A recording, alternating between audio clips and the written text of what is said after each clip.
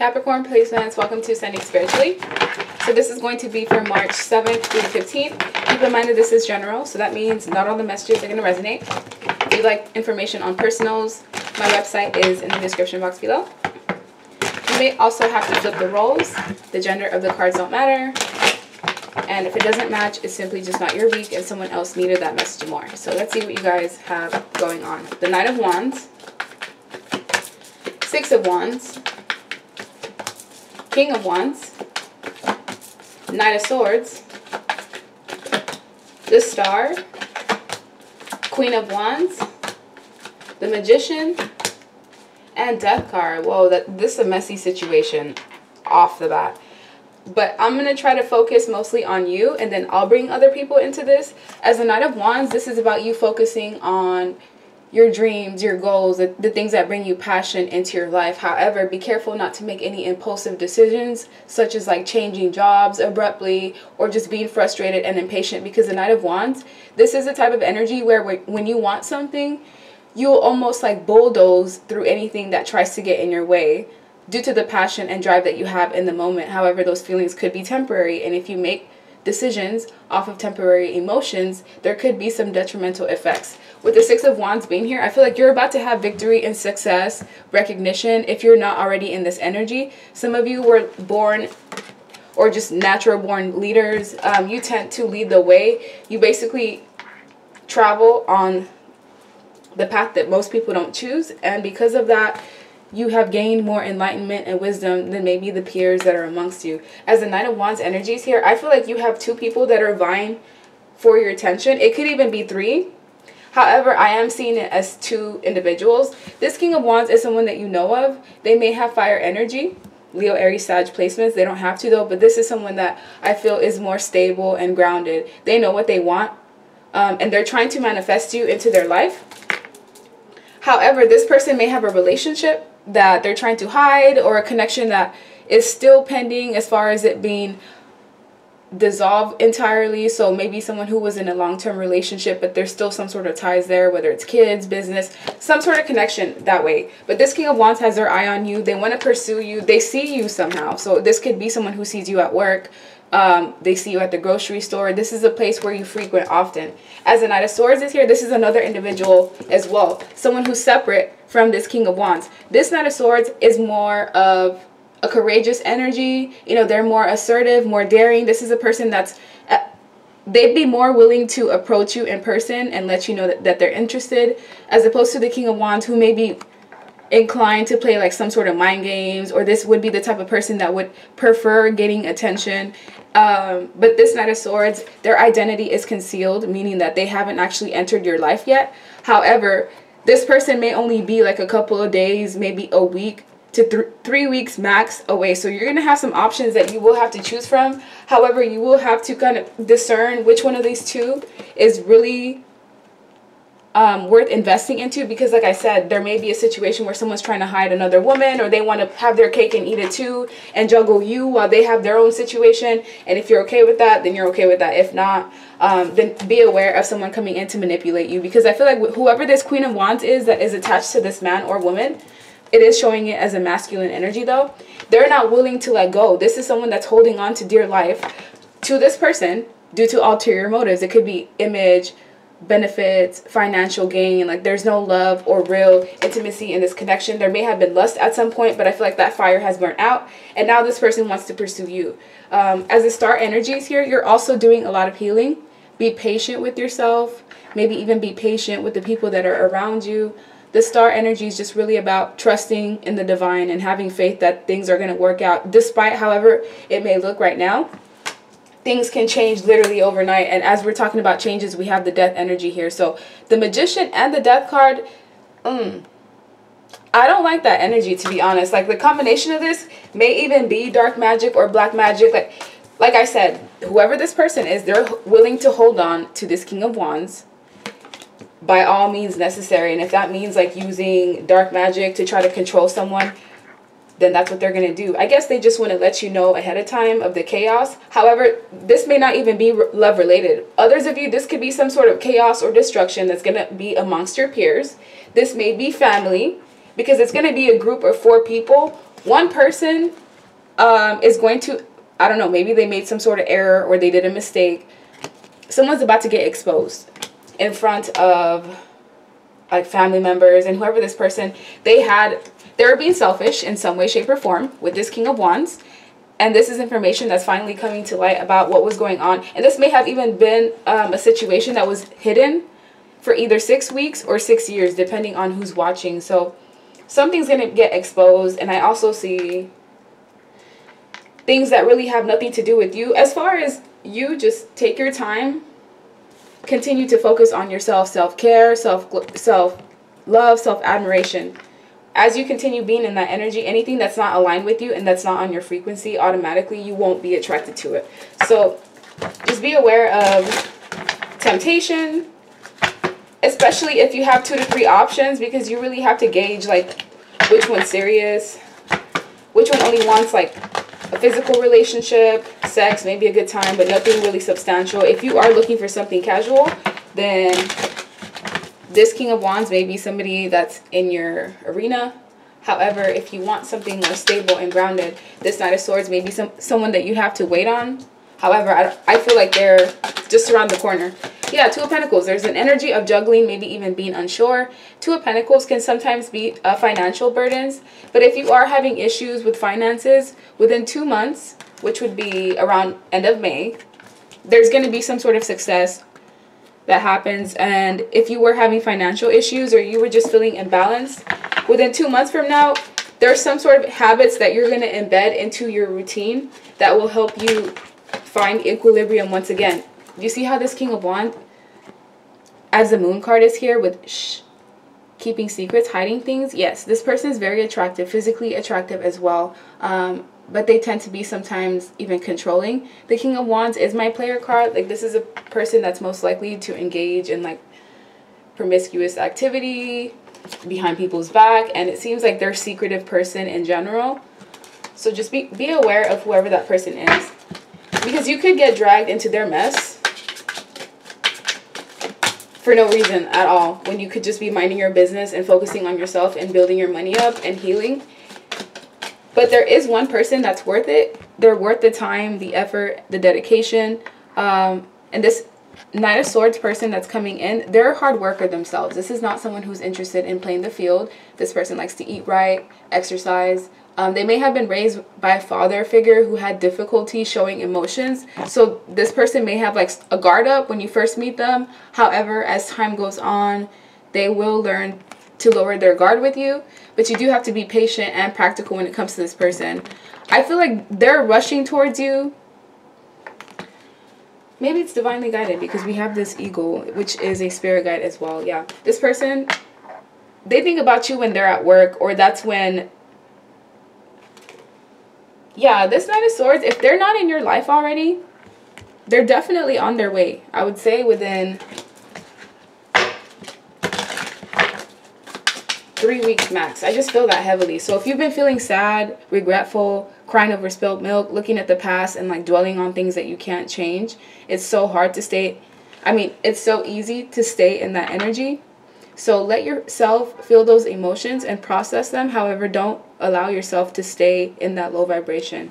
As the 5 of Cups energies here, whatever you've lost or you deem as a loss, if you turn around, you'll see that you actually have more viable options, you know, cups that are actually filled, as opposed to things that you can't change.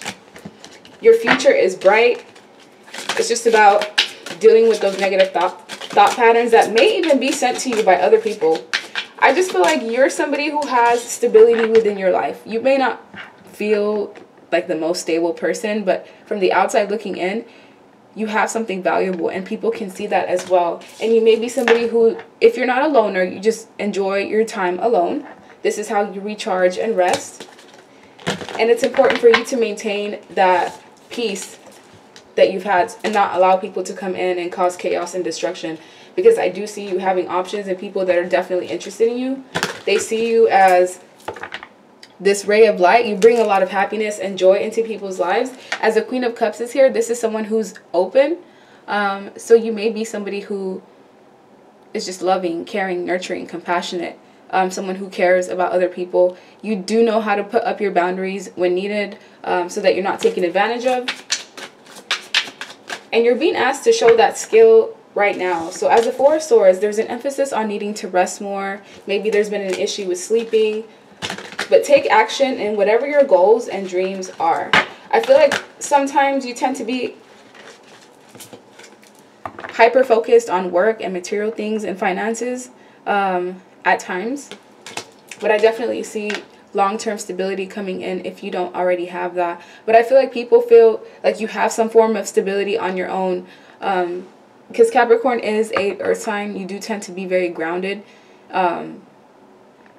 People see you as an anchor, as someone that they can always count on. However, the favor may not be returned to you where you feel like you have people that you can count on or ask for help when you need it. Five of Cups is at the bottom of this deck as well. So there is an energy of dwelling or processing a loss, which is okay. Take your time.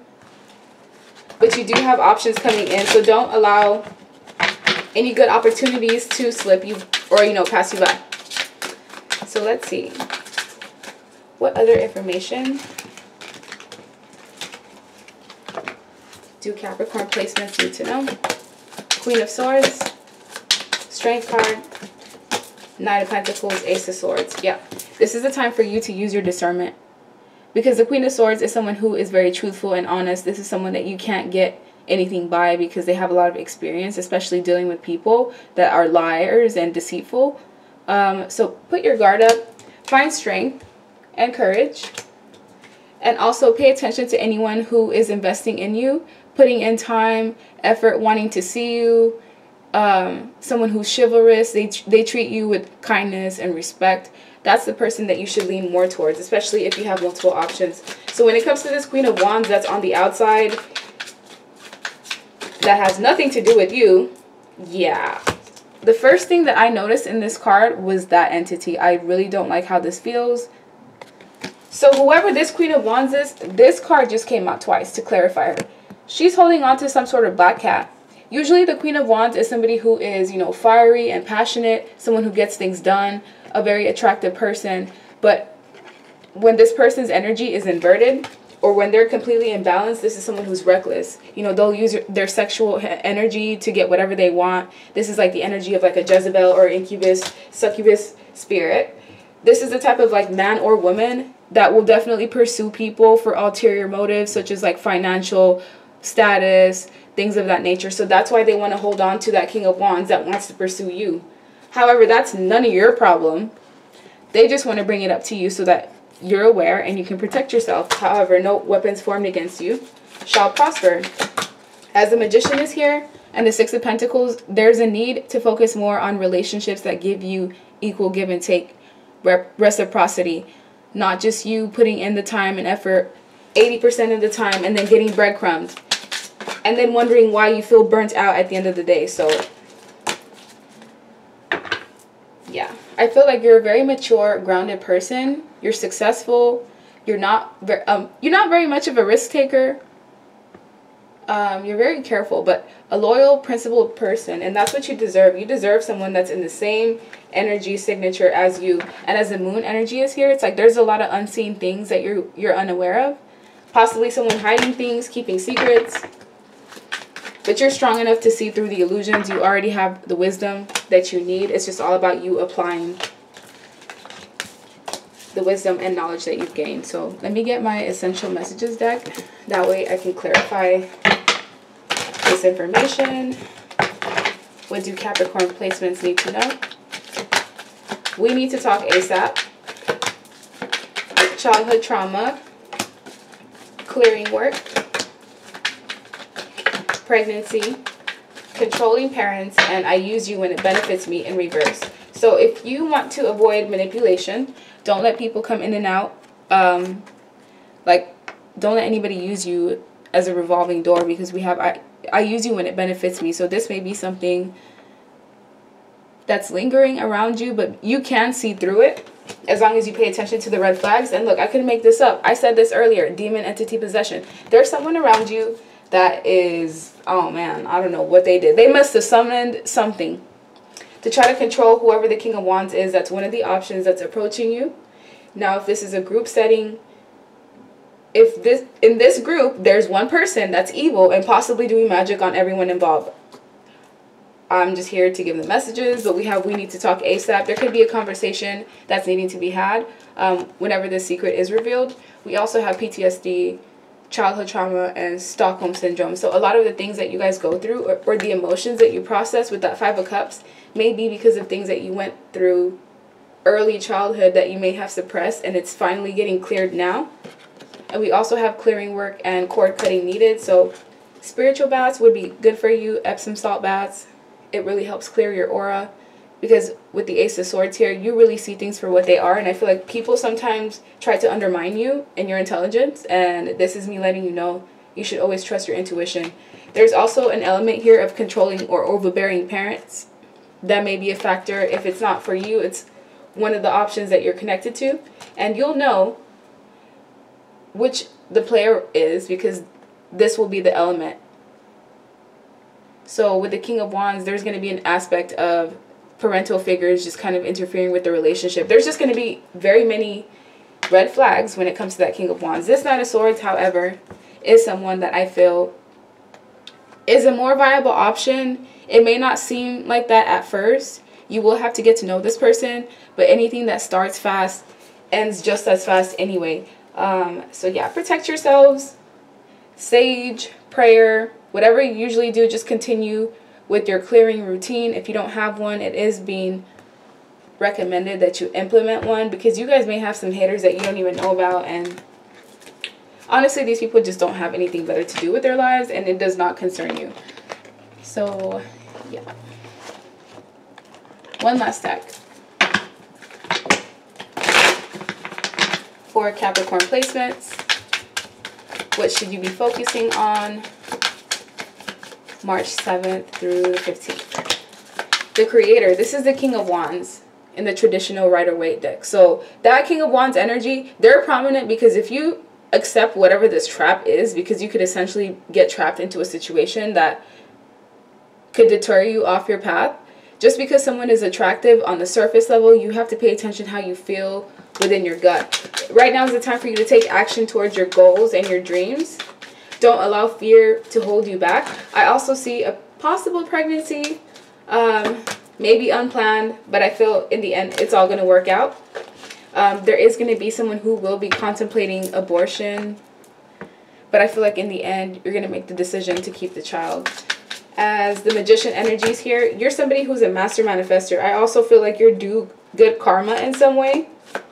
But this good karma depends on whether you've learned this lesson or not. Because I feel like there was someone that you dealt with in the past that was similar to this King of Wands. You know, on the outside, they seemed very charming, loving, caring, nurturing. However, that was just like a mask that they had on. And it wasn't until you really got to know this person that you saw characteristics that they didn't show you initially. So that same lesson is being brought to you finally to see if you've passed. Some of you may choose this King of Wands because you're going to be a bit more attracted to this person physically and sexually. This Knight of Swords, they may have their guard up. You will be attracted to them as well, but yeah, it really just depends. With changes coming in, it really depends on which path that you choose. Some of you, if you haven't learned the lesson, you may have to go through a situation where you're in a third party and you don't know it, and you're being breadcrumbed, and you're dealing with somebody who's in and out and inconsistent, and then you end up falling for this person. You know that rigmarole. That same chaotic cyclical cycle that nobody wants to be in, that you just spent so much time trying to get out of. So don't try to fall for any traps, because this is what you have coming for you. Emotional fulfillment, happiness. This 10 of Cups is also the energy that's surrounding this Knight of Swords. So if you do have two options, there's one person that can definitely give you the potential marriage, long-term union that you're looking for, but it is going to take time. So just be patient. We also have silence. There's a lot of energy of like being silent, because this is similar to the Moon card in the other deck where she was shushing. So yeah, be aware of just things that are hidden and pay attention to how you feel rather than what you see, and go with the flow as well.